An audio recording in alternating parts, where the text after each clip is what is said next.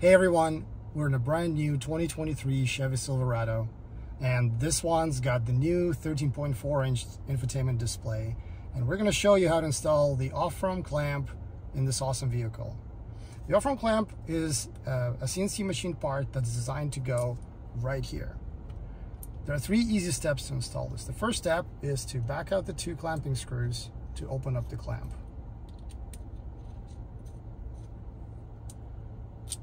Make sure there is about a 1/8 inch gap between the two parts, or about 3 millimeters.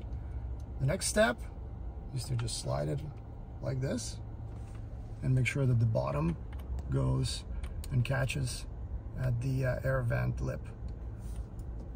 Using my thumb, I'm going to prop it up, and the second step is to tighten these clamping screws.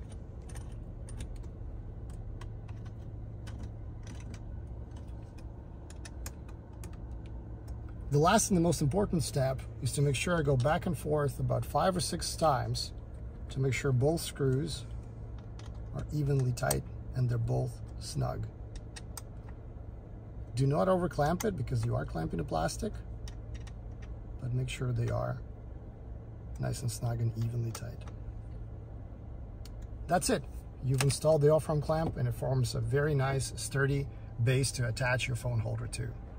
So if you've got the full kit, it comes with an arm and a phone holder attached.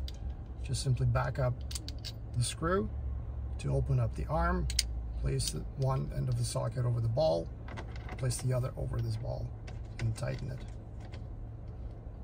You can adjust the position before fully tightening the knob. There's plenty of positions that this arm gives you a chance to install your phone in. I'm going to choose this position.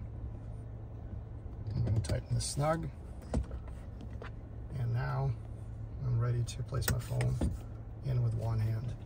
What I like about this design is that it does not block the air vent.